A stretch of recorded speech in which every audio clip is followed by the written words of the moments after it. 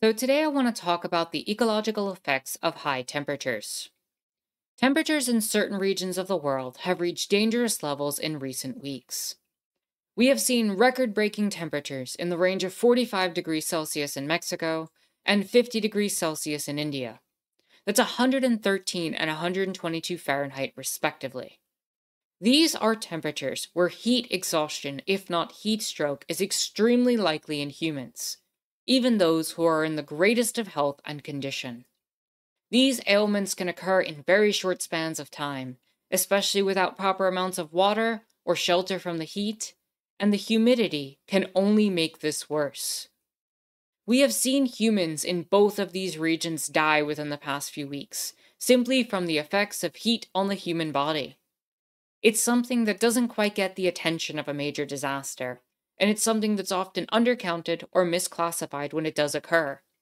In short, it's a silent killer, one that we don't talk enough about. However, I also want to point out that we are living in the proof of the predictions and models that we've been warning about for decades. It doesn't feel good to be here, but we are in fact here, and it's time that we acknowledge it. At this point, what is left to be said that has not been said 100 times before? Was it worth it? Was it worth it to make sure that a bunch of billionaires got their quarterly earnings, and that the investors were pleased at the value of their portfolios rising seemingly infinitely? What really was any of this for? Who has this been for? We have created circumstances where these more consistent excessive temperatures will be happening for longer periods of time and happening far more often. And worse, we have not even begun to take the biggest steps necessary at stopping the increases in temperature that are happening, let alone potentially halting it and/or reversing it. These types of temperatures are going to lead to the deaths of countless animals, the further eradication of ecosystems, create water shortages, and establish dangerous conditions for humans, especially those who have to work in these high temperatures. And at the top of that list amongst all of those workers will be the people who have to build our infrastructure and grow our food.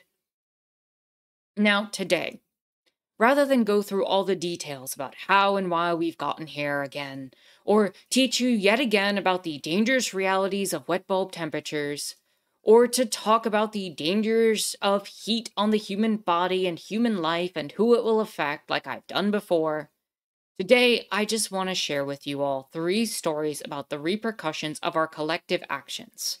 And truthfully, our collective inaction at being able to stop or choosing to stop this. These are factors that are affecting our beautiful planet right now.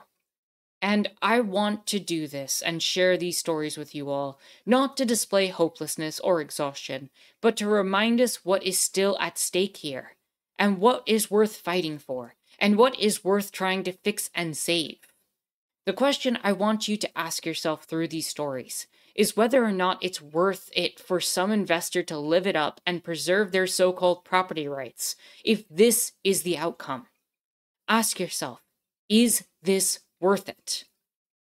Our first story today is about howler monkeys and the other wildlife in Mexico that is being affected by the heat. The heat there is so brutal that howler monkeys are dying of heat stroke and falling out of trees in 3 different states of Mexico. It's been estimated at the time of recording this that around 157 such monkeys have perished from heat-related complications. This number is likely to increase in the coming days. In addition to the heat, this is made all the worse by humans who have destroyed many local habitats for animals via deforestation and forest fires. On top of all this, Mexico is experiencing regional drought due to a below-average rainfall, which is of course made all the worse by the heat and the human intervention previously mentioned. Now, these factors have created conditions where bats, birds, and yes, monkeys are not able to find the conditions of their own survival in these temperatures. These creatures require water just like we do to cool down, and they can't access it during a water shortage. They need shade to protect them from the heat, and they can't find that if their forest canopies are destroyed. These are the things that are happening during the hottest times of day, where they're searching for ways to get out of the heat and can't. Every time a corporation clears a forest or creates a plantation with a crop or a livestock that requires a lot of water, they add to the conditions that make it so that these creatures die every day. It's also worth mentioning that a similar thing is happening to both monkeys and birds in India, where the temperature hit 52.9 degrees Celsius or 127 Fahrenheit in Delhi on May 29th. What else is left to be said about that? Animals are dying. And then we have to move on to our next story. Second story today is about coral reefs in the Gulf of Thailand, where coral is bleaching due to record high temperatures in the waters. The waters in the region have reached a temperature of 33 degrees Celsius or 91.5 degrees Fahrenheit. Under normal circumstances, the coral is colorful and vibrant. However, when temperatures rise and the water is too warm, the algae in the coral will leave, which turns the coral completely white. What this does is leave the coral significantly more susceptible to disease and under significantly more stress. It also means that the coral is without its major food source. Coral reefs are a major food source for marine life and provide habitat for all sorts of fish. Not only is this coral issue going to impact those fish and the marine life that call the coral reefs home, but it's also going to affect the local people's ability to catch seafood and maintain their food security in cultural ways. Additionally, outside of heat, coral bleaching can be caused by runoff from fertilizers, especially those containing herbicides. Both as global temperatures rise from the general climate change, and in instances where large industrial farms allow stormwater to drain into the reef, we will see increased levels of bleaching. And yet again, I have to ask, is it worth it? Finally, our third story here today. I want to take us to a location that's not usually associated with the heat, namely Alaska.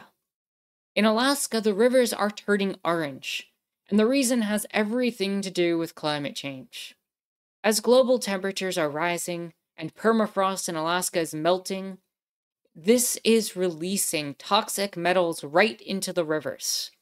Some of these metals include things like iron, zinc, copper, nickel, lead, and possibly even mercury.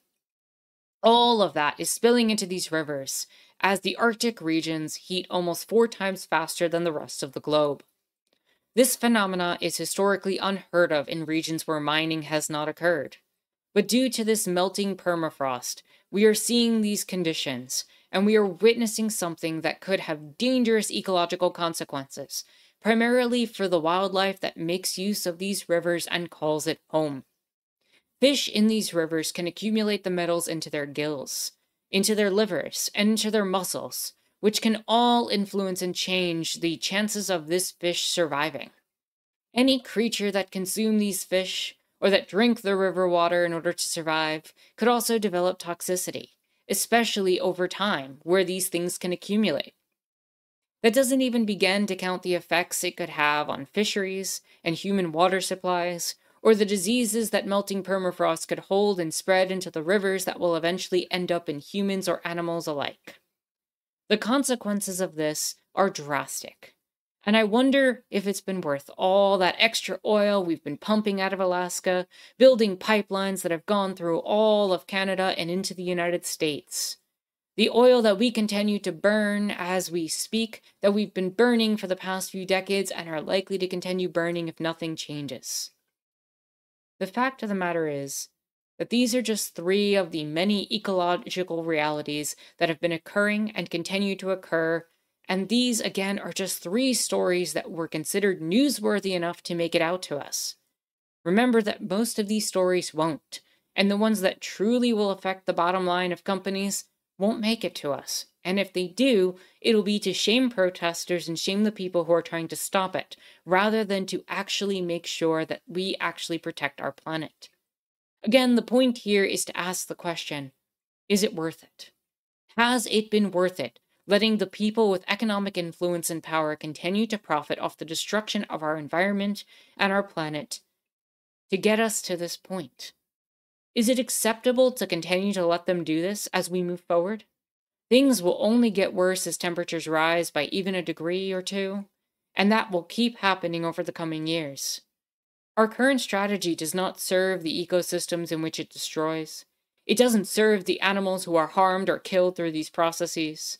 And it also doesn't serve the interests of the people local to these climate disasters who are being put in danger and being put in positions where their livelihoods and food sources are at risk. So again, who does this really serve? Who is this for? Is it really worth it for us to keep allowing corporations to make the line go up in their model of infinite growth? You tell me. That said, if you've learned something here today, you can support the channel by liking the video and subscribing. You can also check out the links in the description down below to join the Discord where we have great conversations on topics like these, or you can join the Patreon where you can financially support the work that goes into researching these videos. But please only do so if you are in a financial place to do so. And with that said today, my name is Anarchist Terra. Thank you so much for watching.